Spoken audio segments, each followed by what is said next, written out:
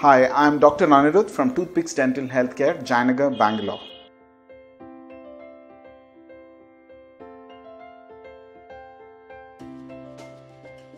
Well, if the implant placement hasn't been planned properly, or if the implant is not placed in the right position, it can of course perforate the sinus floor.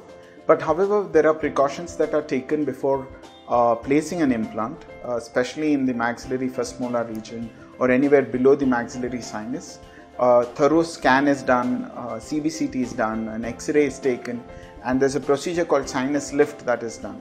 Only when these precautions are taken, then an implant can be planned in an area where the sinus can get perforated.